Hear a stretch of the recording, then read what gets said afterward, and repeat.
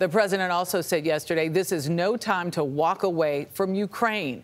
U.S. aid to that country will be an issue in the new Congress. He's pushing for billions more dollars in aid on top of advanced weapons systems and other assistance that have already helped Ukraine's military roll back Russian gains. Holly Williams spoke to Ukraine's former president about that American aid and why he believes it's crucial. From rocket systems to anti-tank missiles, American weapons have been game-changing in Ukraine, helping its soldiers recapture swaths of territory. I appreciate first, not congressmen, not administration, not even the president, but United States people. Petro Poroshenko is a former president of Ukraine who told us defeating Vladimir Putin in this country is really about defending democracy across the free world. This is fighting not only for Ukraine. This is fighting for United States.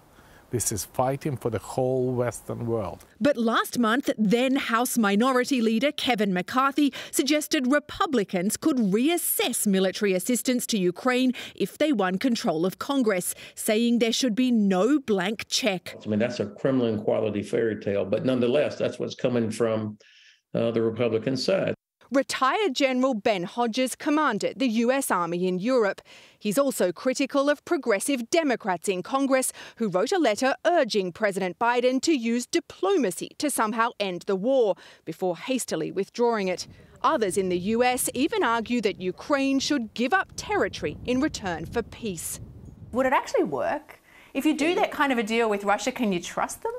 Absolutely not. And then I would ask people, so which part of their country or their home state are they willing to give up? If Russia said, hey, look, we just want a little bit of Florida, or let us have New England, and then we'll promise not to use nuclear weapons.